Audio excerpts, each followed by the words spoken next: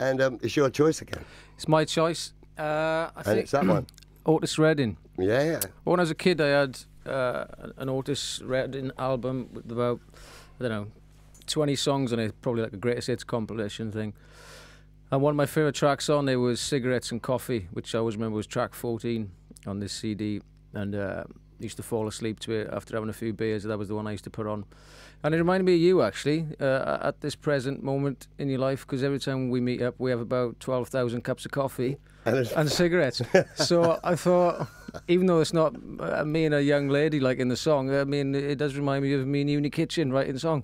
And I remember, actually, that was one of my favourite hidden tracks on that album, because I remember Tetsu, when he replaced Ronnie Lane in the Faces, he always used to play that song, and we had a special... And is Steve Cropper playing on that? I believe he played on everything, the Otis did. Stuff, yeah. So, let's hear Cigarettes and Coffee. It's a very moving song. Get ready, folks.